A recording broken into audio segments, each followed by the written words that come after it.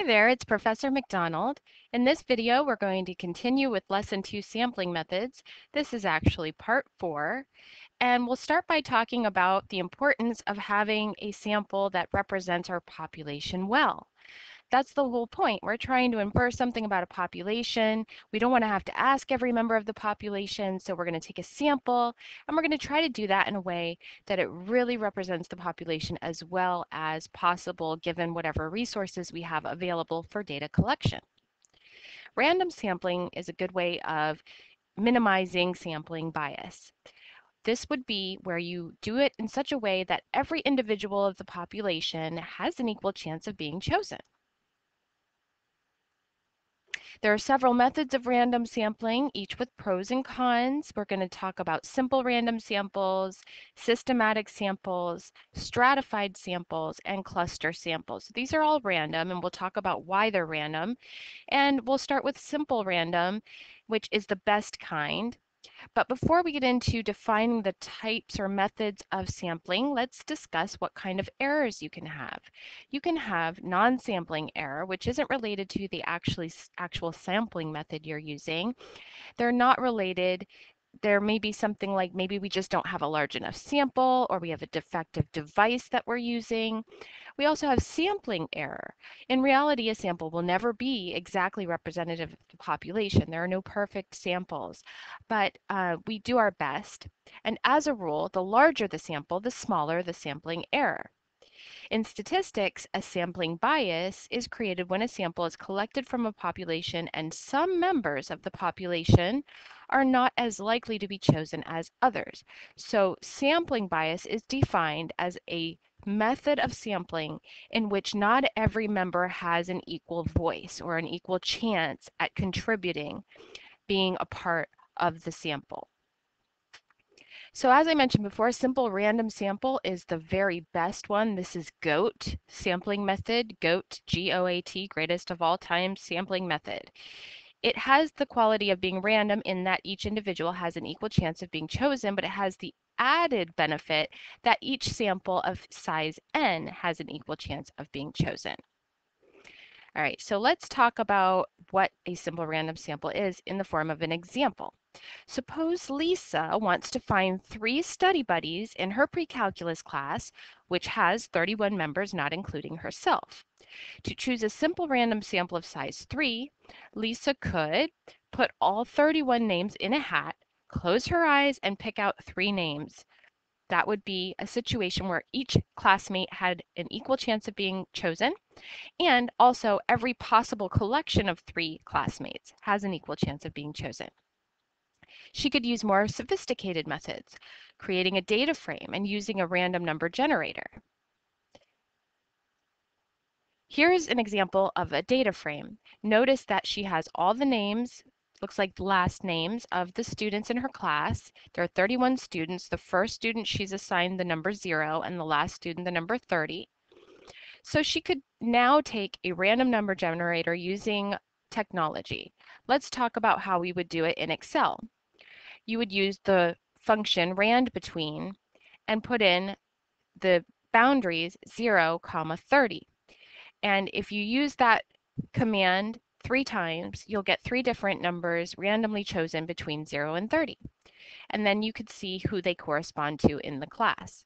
You can also use the TI-8384 calculator, and I don't spend time in this class teaching how to use that calculator, although I do allow you to use it if you really want to. I prefer Excel, and I've chosen to make that the technology of choice. And so normally I will give you lessons on how to use Excel.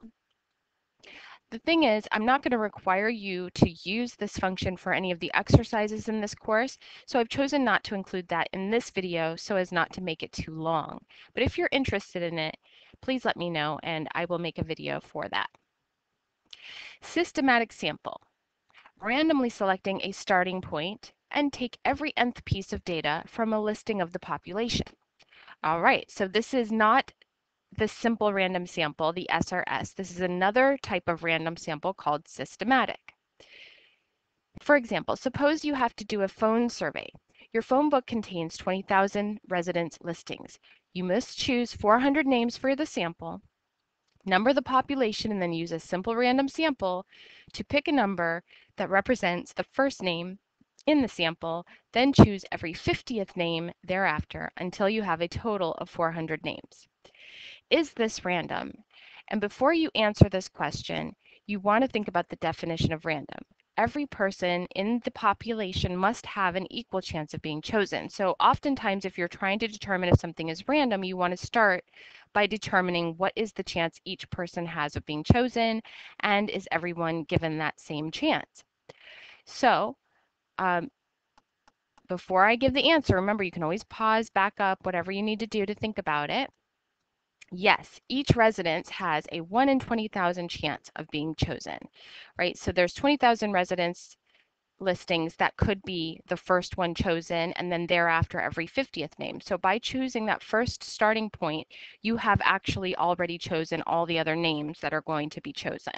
So each person does have a 1 in 20,000 chance of being chosen.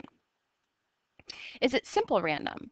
Does every single collection of 400 names have an equal chance of being chosen?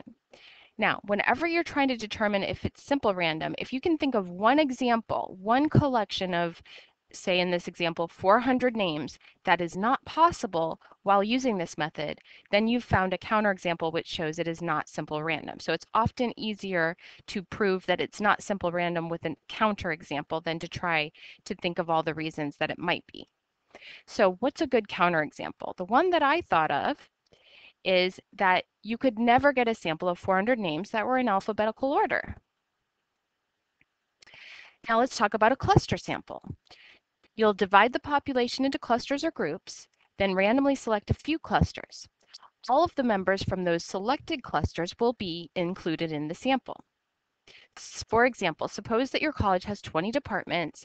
If you randomly sample 4 departments from your college population, every person in each of the 4 selected departments make up the sample. Is this random? Yes, it is random because you have a 4 in 20 chance of being chosen, since each person, assumingly, is only assigned to one department, and 4 of those departments will be chosen. Is it simple random? Can you think of a counterexample that proves it's not simple random? Remember, you can always pause before I give the answers. Think about it. The answer is no. And a counterexample could be you could never get a sample that includes a few people from all 20 of the departments. Now we look at a stratified sample. Divide the population into strata or categories, and then randomly and proportionately select some individuals from every stratum. So this sounds similar to cluster sampling. The difference is that when we did a cluster sample, we randomly selected the actual clusters. In this case, we're going to use all of the categories, the strata, and we're just going to get a few from each of every single stratum in the population. For example, suppose you have a population of 100 people that you stratify by hair color and determine which percentage is made up of each hair color. Let's say you have a population with 30 people that have brown hair, 20 people that have black hair, 40 people that have blonde, and 10 people that have red. Then randomly select 10% of each hair color. That 10% is arbitrary. It's just up to the researcher what they want to do.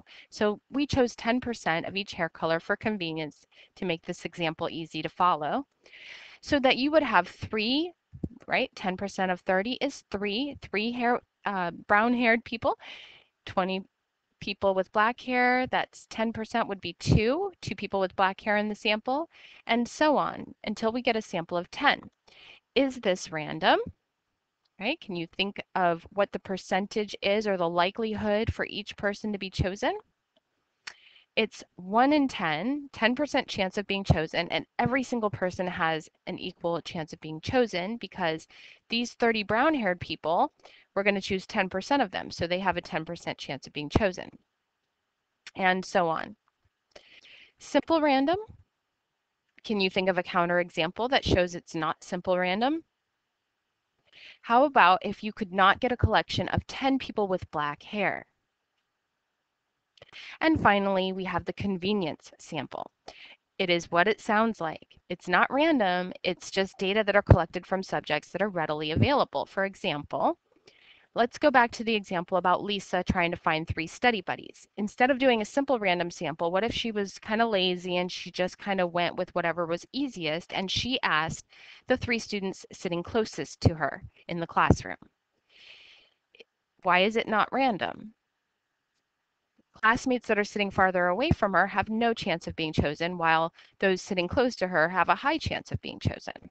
Is it simple random? Well, it's not random in the first place, so it's certainly not going to be simple random, but let's just try to find a counterexample. You could not get a collection of 3 students other than those seated closest to Lisa. So that concludes the definition of all the different sampling methods and how to recognize the difference between random and simple random samples.